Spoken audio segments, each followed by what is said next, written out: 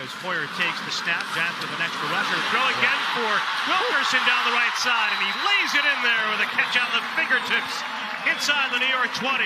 Another go route to the outside. Patriots really showing they're trying to stretch the field this year. Two great releases. And again, he's backed up deep in his own end as he takes the snap. He's looking to throw a long ball down the left side. Back shoulder for Nixon. Cleared the way for separation and has a first down out to the 47. Zappe gives him a catchable ball because he's actually covered here. He's going down the boundary. He finds the ball in flight. Illegal contact defense number 37. That penalty is declined. First down, result of the play. So second down and 9 snaps. Giants with a blitz and a throw down the right side. Again, going vertical. Nice. And a catch by Nixon with a first and goal to go coming up for New England. To where it's a catchable ball. These are good throws by Zappe. You know, the player is defended. It's really not open. So tap for Zappe in the pass. Here in the 10-minute mark. Throws the back shoulder. Wilkerson makes the catch, snagging the dart.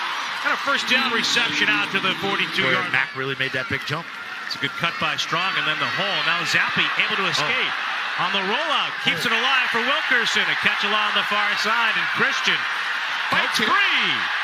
And gains a good extra 4 yards on the lunge.